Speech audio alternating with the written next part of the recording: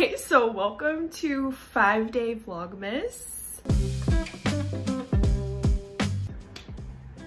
I literally can't believe those words just came out of my mouth. We're starting vlogmas in the last week of December. This wasn't really like a spur of the moment decision. I kind of knew I wanted to do vlogmas, but I knew I couldn't do 30 days of vlogmas or 24 days of vlogmas.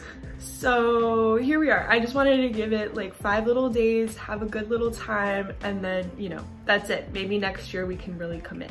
It'll probably be like a little bit of a mix of some planty and some cat personal things. You may have noticed that we are back on the iPhone. Woo! I love her. After that little tease last week, I am switching back to the iPhone for a little bit, so I will explain that later. But yes, unfortunately, we're back on the iPhone. Now I kind of need to make coffee. Maybe I'll take you along for that. And then I have to work. But I do have to wrap some gifts for a package that I'm gonna send to my family for Christmas. And then I also have to repot some things because apparently I don't know how to stop repotting after the summer. I started vlogmas and I was like, I literally only have to make like 12 minutes of my day exciting. That's really it. And like, I think I can do that. So hold my hand, here's my hand, please hold it. And we're gonna go on a vlogmas ride, okay?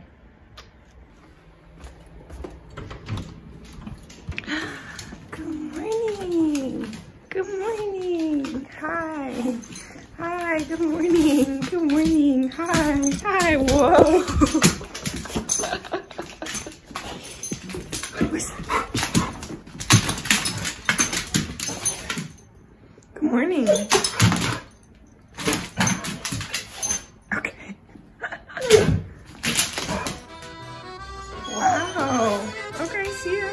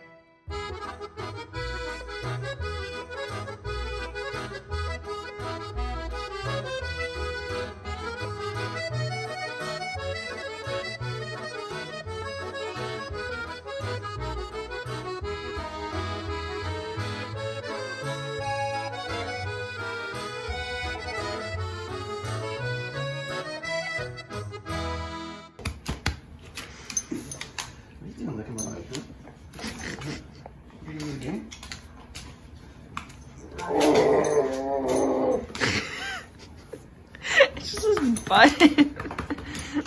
After he's done playing with Jonah, he always comes and sits with me and it's cuddle time, which is usually about 5 minutes because he has no stamina. He's relaxing.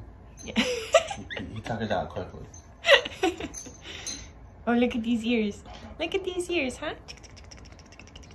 So the time has come for me to start packing up my little Christmas presents for my family. So they're all gonna go in one box. I just thought this was like a little Christmassy thing that I could do with you all. We can do like a little gift haul. So if you are anyone in my family, do not watch this part, otherwise your Christmas gifts are gonna be ruined. For my brother, I got this nice little salt cellar. It's like handmade somewhere in Pennsylvania and it's made out of cement and he's like really into cooking, so I got him that.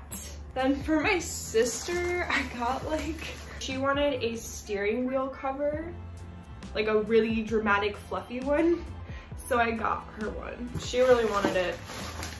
I'll get it for her.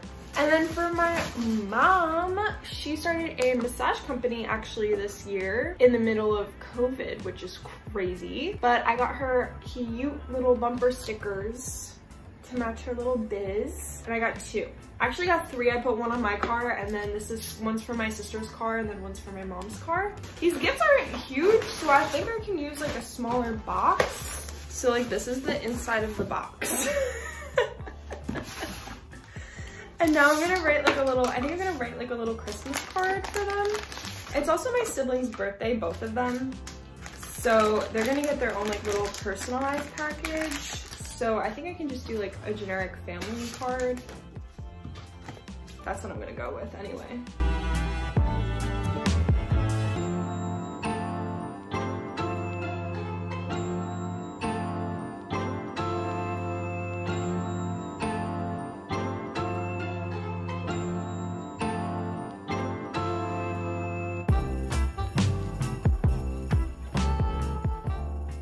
Hello, okay, so it wasn't that much of a break for you, but I took a mini break and brought in all of my repotting stuff. So we are finally going to be repotting, which is very exciting. My Dieffenbachia Camille died, which is sad because that was like my first plant ever. So this was her pot, and I'm going to uppot my Schefflera arboricola because I literally have roots coming out of the top. I have roots coming out of the bottom. This just absolutely, and then the new growth is coming in a little funny, so I really just need to bump this up. First of all, I'm really sorry for the vlog lighting today, but there's a huge snowstorm apparently supposed to hit. That's what we're dealing with. I'm also looking in the wrong spot, sorry. This is gonna be a very casual 5 days. There's a huge snowstorm coming, which I don't really like the snow, so I'm not like super excited about it, but since I do think I will be home for the next couple of days, I don't really mind. I just hope everybody else can be safe. But that's why the lighting is really bad, because it's very gloomy out and all that jazz. Look at these cute little roots, huh? Adorable. Anyway, so first of all, sorry about the light. Oh, it's starting to snow, it's starting. Now the camera. So I did get a camera, as you all know, and I was very excited about it. And honestly, the videos I put out last week, they were nice looking. They looked cute, I won't lie. I put in a lot of effort to make them look cute, and I think that they did.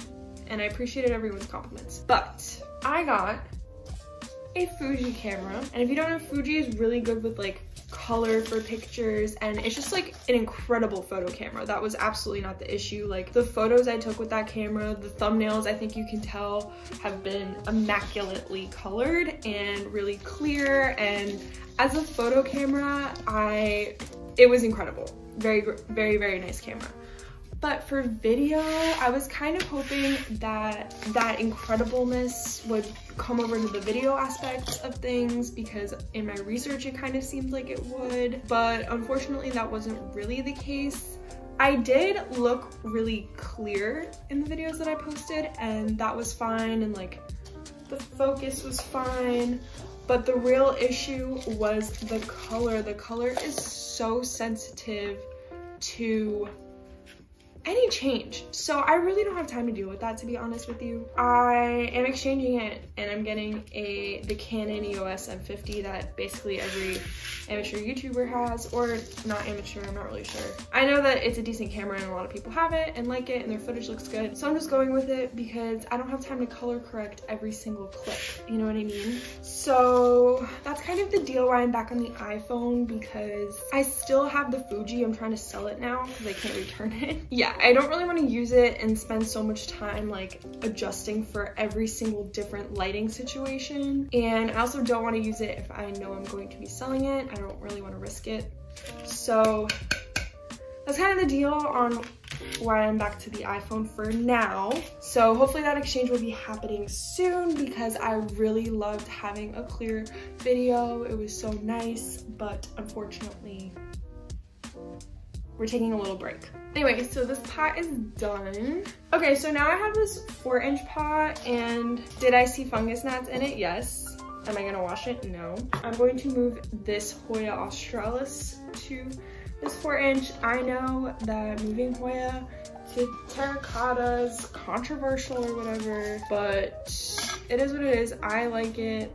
I don't have problems with it. It's vlogmas. Let's not take it too serious. So right now I had it rooting its bag, and if you watch my videos, you know how much I loved rooting this plant in sphagnum. It went so well. The roots look incredible. So now I have to go through the process of picking off the spag from the roots, which is always very intimidating because it's so easy to break roots this way. So I'm probably gonna like fast forward or just jump to the part where I finally have all of the spag off, if I'm being honest with you. Okay, so we're back with despagged Hoya cuttings, and this is what it looks like. The roots are absolutely crazy. It's not perfect because I was a little bit lazy and didn't put it under water or anything like that. There's like little tiny bits of spag stuck on maybe like the secondary roots mostly, but that's okay. And most of what you're seeing here is actually root, which is really exciting. I get questions on like how to transfer plants from spag to soil, and truly you should moisten the spag off of the roots, very gently pick it off, and then I honestly just like pot it up as normal, and I'm gonna keep this pot probably moist for a couple days. The main reason I'm going with terracotta is because these plants are very top heavy, like these cuttings. So the weight of the nursery pot wasn't enough to keep it upright. Like it was constantly falling over. I had to lean it against things. So that's the main reason why I am going with terracotta. Otherwise, I might have just bumped it up in a nursery pot. I'm not really that picky about what I pot my Hoyas in. I love this plant, and I've gotten new growth on it too since getting it, which is really cool. All right, and then we have one more. I have a bunch of lichens cuttings that I've kind of talked about recently, and I'm saving some for a friend. The rest I think can be potted up. Ta-da! So this is the finished Micans little pot, and I love it. It's so full already just from cuttings, and while I was potting them up, I saw a lot of these cuttings have little shoots on their way, so I think this pot's gonna fill up really nicely. I'm just gonna water it and it'll be good to go. And I'm so excited, it came out really nice. So did my other plants, they're over there. And I think this is a successful repot despite the terrible lighting, which by the way, it's happening. It's Vlogmas. It's really Vlogmas. Okay, yeah, so I think that's gonna be it for today's little vlog. I will see you tomorrow for day 2 of Vlogmas, day 2 of 5. Thank you all so much for watching. These are definitely gonna be more casual, chill, whatever videos. So I appreciate you tagging along, and I will see you tomorrow. Bye.